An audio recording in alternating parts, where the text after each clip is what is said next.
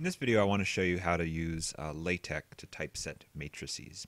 There are two basic kinds of matrices, a bracketed matrix, B matrix, or a parentheses matrix, P matrix.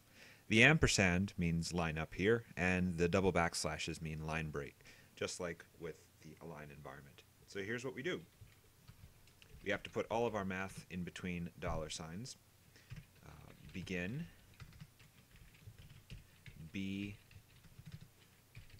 matrix, end, B matrix.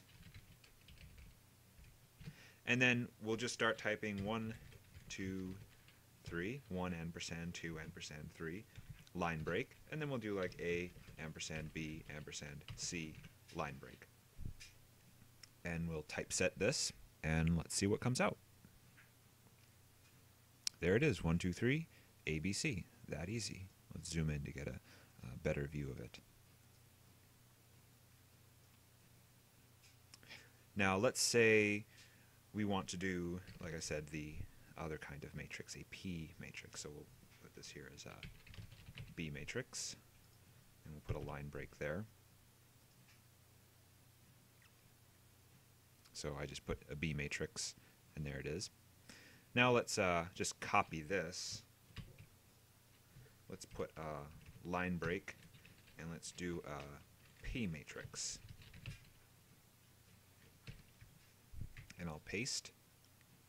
So I did a line break after the matrix. Now we're doing a P matrix, and instead of the B, I'll replace that with a P, everything else being the same. And I'll press typeset. And there you can see that we have parentheses instead of brackets.